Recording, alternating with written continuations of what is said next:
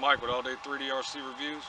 I just wanted to bring y'all an update. I'm pretty sure most of y'all have heard the Blade 300 CFX was a nice helicopter when it first hit the market. But now they had come out with the 270 CFX, which is still in testing right now. Will hit the market pretty soon, hopefully. It runs on 6S. It's the replacement for the 300 CFX. It's set up exactly like the 360 CFX with the all aluminum head, same tail design, same motor design.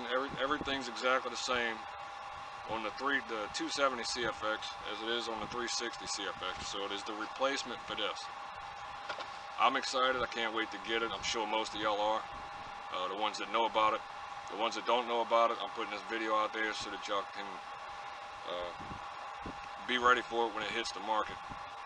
Because I know as soon as it comes out, I'm gonna get me one. I love the 360 and the 180 CFX. They're awesome little helicopters. The 300's not bad. I think, like I said in my previous videos, they could have did some other stuff to it to make it better. But it was the first one of the CFX family, and you got to start with trial and error somewhere. So they started with this one, they did that one, and this one. Those two are obviously perfect. Now they come out with the 270 CFX, which is mimicking this one 100%. Just a little bigger than this one. It's running the 270mm blade instead of 250.